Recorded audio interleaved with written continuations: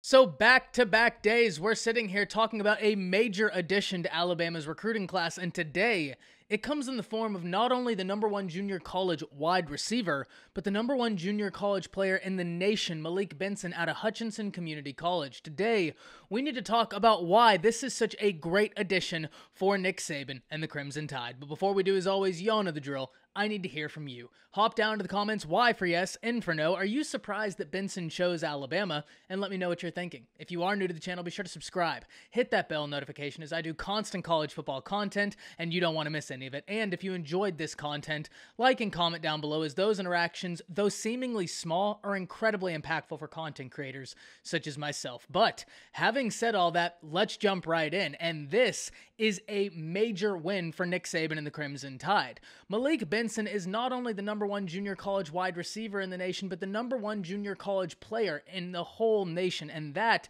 is a win that cannot be understated.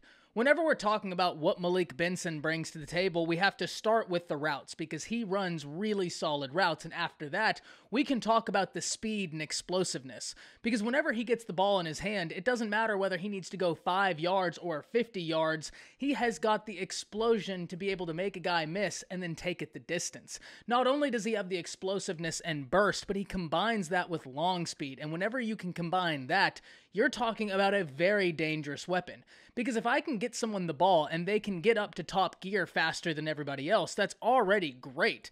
But if their top gear is faster than everybody else's top gear, well, now you're just compounding positive factors. Because in high school, Malik Benson was clocked at a 10.44 100-meter dash, and that is the type of speed you just can't coach. On top of that, you're talking about a guy that's running a 10.44 in a 6'1 frame. This isn't like he's some 5'10 wide receiver. This is someone who you can move around the field. You can put him at slot. You can put him at the outside, and that's the flexibility that you love to get. Look, I've talked about this before, how especially at the wide receiver position, whenever you can get guys with varying skill sets, it makes it more difficult for a defense to account for all the different skills you're bringing to the table. But that only goes further when each of those guys can be moved around the field, because now you're really messing with the defense and you're getting them to play your game, and that is what I love. At the end of the day, Malik Benson to Alabama makes a lot of sense. When you look at Alabama's rate of development, it is already impressive. But the rate of development they have with wide receivers is astounding. What they're able to do on a year-in, year-out basis is truly inspiring, and it's something that I think we take for granted.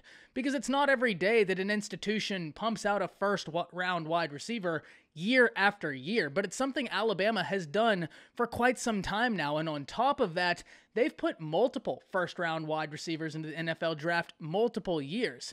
This is the type of production that makes it hard to say no when Alabama comes knocking and you're a wide receiver. And Alabama has had some misses this year on the trail in the wide receiver room. Brandon Innish chose to go to Ohio State, someone that the Alabama fan base would have loved to have gotten into this room. But at the end of the day, if you miss on Brandon Innish, an easy way to make that blow softer is by grabbing Malik Benson, a prospect who's proven at the collegiate level. Even though it's community college, it's still a step up from high school football, and he's proven to make that transition. He's proven to make that transition to the tune of not only the #1 junior college wide receiver, but the #1 junior college prospect. So this is someone who is college ready. We know they can make that transition, and he offers a ton in terms of speed, route running ability, and the ability to make secure catches. Plus, once you get the ball in his hands, he's going to make people miss, and he's going to be a walking highlight reel. So at the end of the day, this is a fantastic get for Alabama. It really answers some of the questions as to where they could look for their wide receiver talent